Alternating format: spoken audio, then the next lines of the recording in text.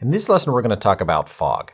Now, there are a variety of techniques for implementing fog, and the one that we're going to use here is pretty simple. I'm going to show it to you first, so then we can actually get an idea of what we're trying to achieve. So here's the application, and this looks just like our blend fog model. We've got our textured sphere and a directional light.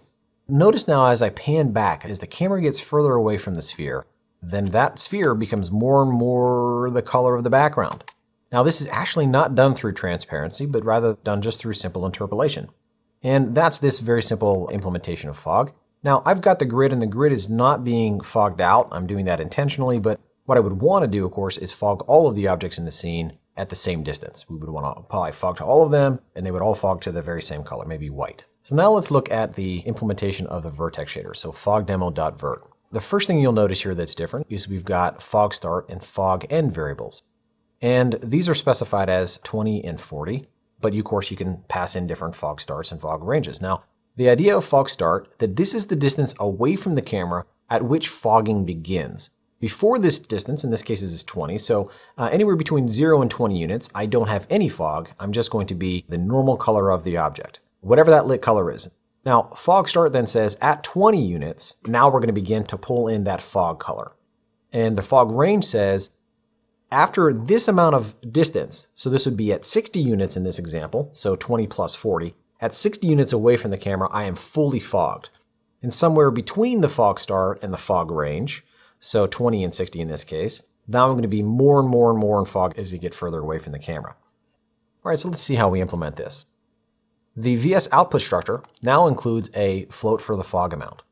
And that fog amount is calculated by first computing the world position inside of the vertex shader, and then taking the distance of the world position and the camera position. So now what this distance GLSL intrinsic does is it subtracts these two vectors and looks at their distance and computes the length of the vector.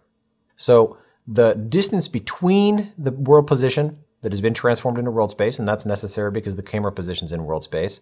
So how far is that? So subtracting that from the start of the fog divided by the range of the fog, and we're going to clamp that between 0 and 1.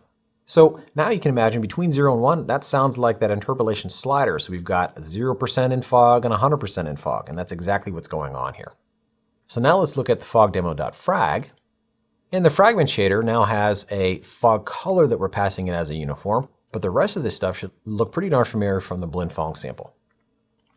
Now, the first thing that we do is test that fog amount. If the fog amount is 1, we can short circuit all of the rest of this code.